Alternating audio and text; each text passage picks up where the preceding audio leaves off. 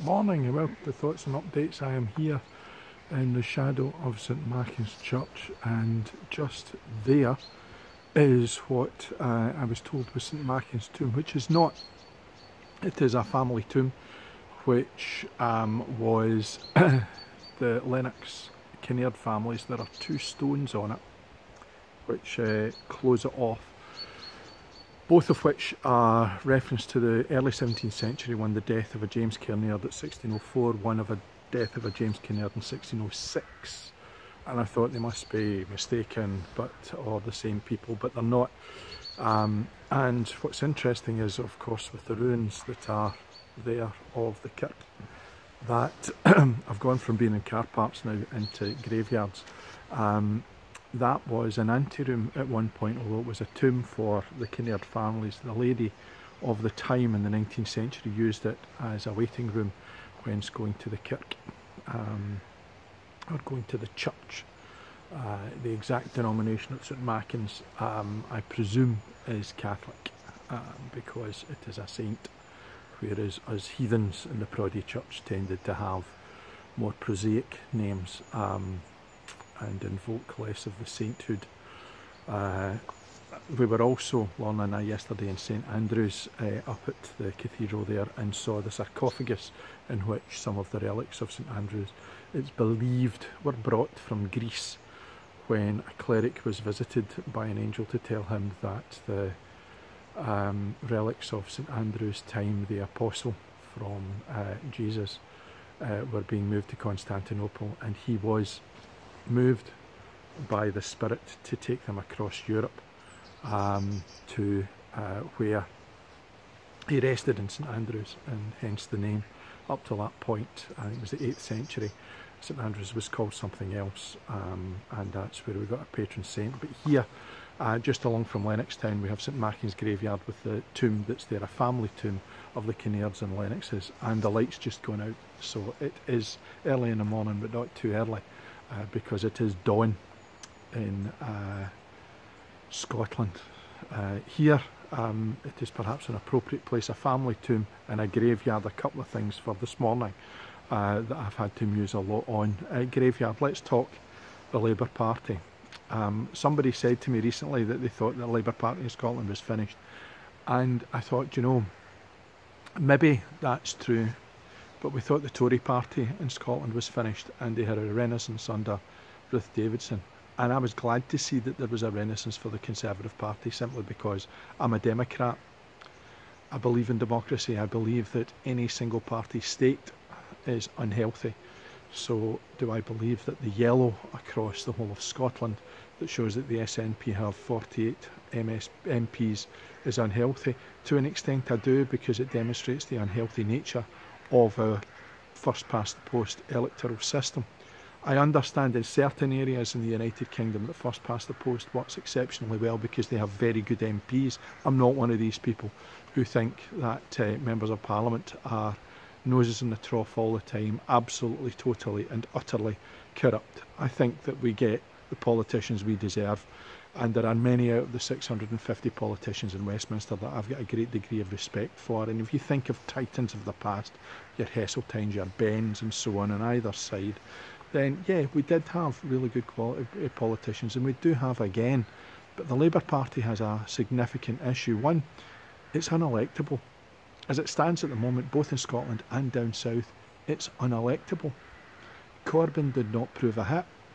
Somebody said in a programme, I think it was a review of the year for Have I Got News For You, is it time now to blame Jeremy Corbyn on behalf of the millions of people who've been left in poverty for leaving them there and condemning us to austerity because he was unable to take what was a buffoon-led government and turn it into some kind of electable grouping, the Labour Party into an electable grouping, and take away from the Tories their opportunity for the next 5, maybe 10 years.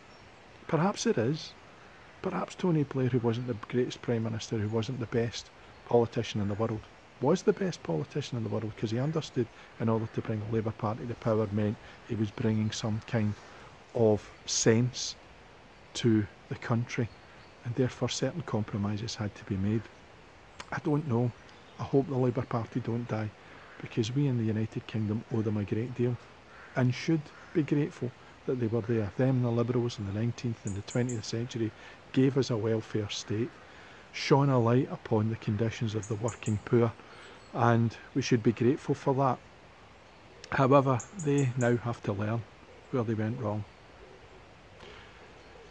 Sporting, it's a time of reflection. I know it's been New Year and indeed Christmas, because Martin Lissus is the world's strongest man for 2019. In the year of the internet, or the time of the internet, it's difficult to avoid finding out who won. Way back in many, many years, when I used to watch it as a child, of course there was no internet, and although it was recorded during the summer, it wasn't broadcast until late on into the winter time, so you never knew who won. You can look up and see who won long before it's broadcast on Channel 5 now, but I didn't. And I knew World's Strongest Man, and I knew 49-year-old oldest ever first winner of the darts, and a Scotsman, Peter Wright, born in Livingston, although he lives in England, and he's lived in England for most of his life and has a very English accent, a very proud Scot. So as well as Anderson and Wilson, we now have another world darts champion. Of course, the British Darts Organisation, the BDO's World Championships about to start. They had divorced from the Professional Darts Corporation, the PDC, and a lot of dissent there, because just before it was about to start, they had to write to everybody and say we've had a fall in revenue, so the prize money we're offering is not available anymore. Is it the last time that they will meet? Will they die a slow lingering death, and we will only have one darts organisation? Hopefully, because I think it would help, because the Professional Darts Organisation under Matchroom has swept the board with its professionalism and its ability to make darts a very popular sport. Would that it was like that in boxing, eh? Matchroom also a big player in boxing, and as we have finished the year end, lots of look back to fights of the year, fighters of the year, rounds of the year, all of that with Ring Magazine and others. But for me, Josh Taylor sits up the top there. Josh Taylor and Warrington I'd mentioned last week as my two fighters of the year. And I think that, again, another Scotsman who has done an amazing job is Josh Taylor. And I'm looking forward to seeing what happens in 2020 in terms of boxing, but I do think it's going to be a seminal year. We've seen the rise and rise and rise. Are we now going to see the plateau and perhaps even the fall of boxing and its popularity? I don't know, but what I do know, like the Labour Party, like the Liberal Party, that when you get to the zenith, when you get to the top, it's important you look round and you start to learn lessons rather than you assume the arrogance that you got there through your own effort alone. You got there because of a combination of factors, and I think boxing has to think very carefully about it. Football, yesterday Ayr United, we were up past Dunfermline, didn't go to the game. It wasn't a great game, I hear, but we won 1-0. Winning ugly is important at this time of the year. From January through to Easter tends to be the time that Ayr United over the last few seasons under Ian McCall struggle. We'll see if under Mark Kerr that's going to be the case, but 1 win I think in 7 is not a good start, or end rather, to 2019, a start to his managerial ship at Ayr United at Somerset Park. And finally, family tune behind me. I mentioned family earlier on as this place begins to get busy. I heard just before Christmas, in a family that we've had alcoholism, diabetes, deafness, transposition of the great arteries as part of the illnesses that have beset them, that my brother is suffering from Alzheimer's and is currently in the hospital down in Ayr, which he's had it for about 7 years. My brother and I are not particularly close. We've never fallen out. It's been nothing like that. But there was a gap of about 5 years, and during that time we were not in contact. And when I did make contact with him and my sister-in-law Catherine, the phone call that I received was to tell me how ill he was. And he's 61 going on 62, which is very, very young. So that's the challenge for this year, as to how that sits and what will be done in order to support my brother during that particular period of time, if there's anything that can be done.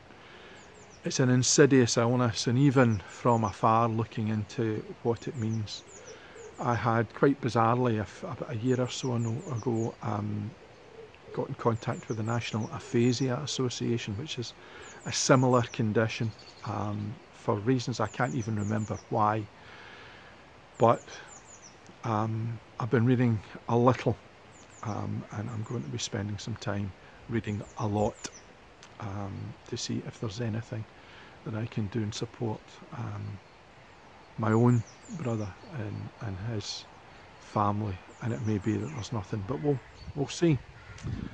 Not the news that you want to finish one year in, not the news you want to begin another in, but it is the news. And my thoughts also go out to a close friend of mine whose daughter is going through even greater difficulties, who is only a year older than my youngest. So I'm not standing next to a graveyard in order to bring bad news, but what it does is it does bring home to you that at a time of renewal and change and looking forward, that in order to get things right, we often have to embrace the difficulties and look at what it is that we are seeking to deal with in our own homes, our own families, and with our own people. So with that in mind, not hopefully overly depressing thoughts and updates to start 2020, but I'll be back next week.